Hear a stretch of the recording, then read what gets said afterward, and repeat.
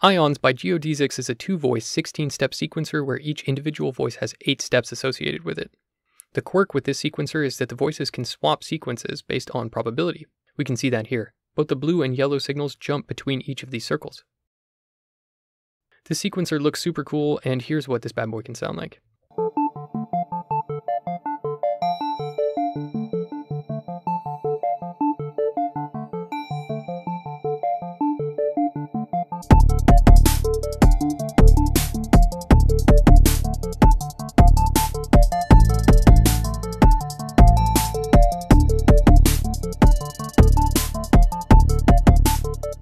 Each of the sequences is represented as a location on these 2 circles.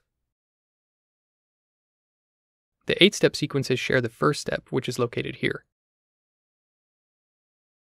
The yellow sequence will orbit the yellow CV output clockwise, and the blue sequence will orbit the blue CV output anti-clockwise. And this relationship continues if the sequences jump to their counterparts, meaning we get figure 8s around both of these orbital centers.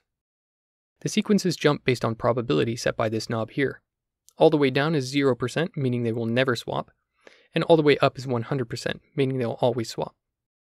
These outputs in the middle of the sequence are the control voltage outputs. These output a variable voltage based on the settings of these knobs. The range of the control voltage knobs is set by the button labeled energy. 1 light is the smallest range, and all lit is the largest. There are 2 variations that can be altered by this button labeled Planck constant.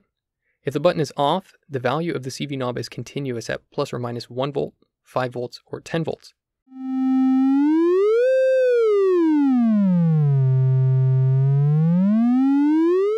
If the Planck constant is on, the CV controls are chromatic, meaning they lock to semitones in the range of 1 octave, 3 octaves, or 5 octaves.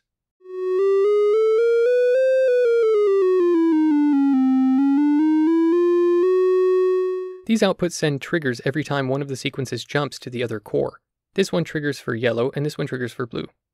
We can see on the scope that it only triggers once it swaps, so if you want triggers to occur every step of the sequence, you'll have to utilize a separate trigger source. Separating your triggers from your control voltages is a cool technique that you can use with any sequencer, but you're forced to do it with this one.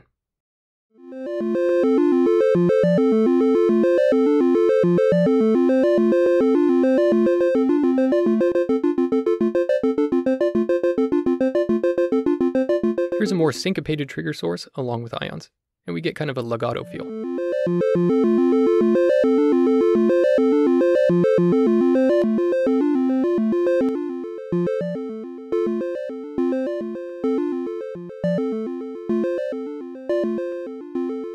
Here are the clock inputs.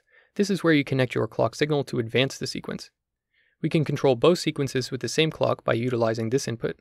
We can also set different clocks for both blue and yellow by utilizing these local clock inputs. Or we can do both. We just need to cycle this button here labeled state in order to choose which clock input we want. Utilizing both inputs can create some solid polyrhythms.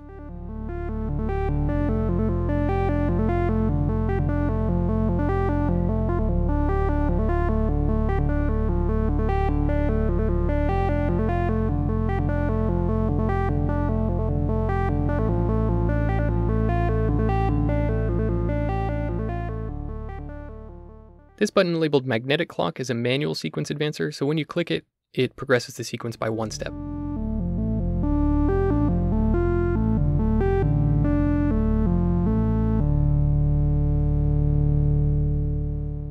The quantum leap button allows the sequences to jump randomly to the other side. Here's an arpeggio without quantum leap.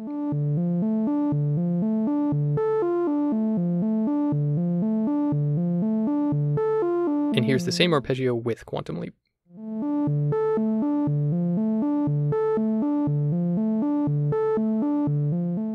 The uncertainty button allows you to add randomness based on the clock input. A trigger from the local clock will move the sequence forward a random number of steps. Every trigger from the global or magnetic clock will function normally by advancing it 1 step. Every trigger from the reset button here will place the sequence at a random point, but I can't seem to get this to work on mine properly. It seems just like it always resets at the first step.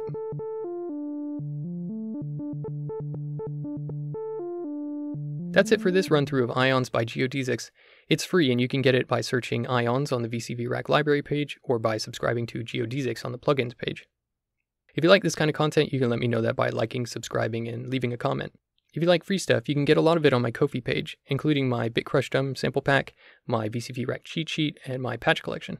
People have let me know that the Ko-fi content is pretty good, and I'm happy to provide it all for absolutely free.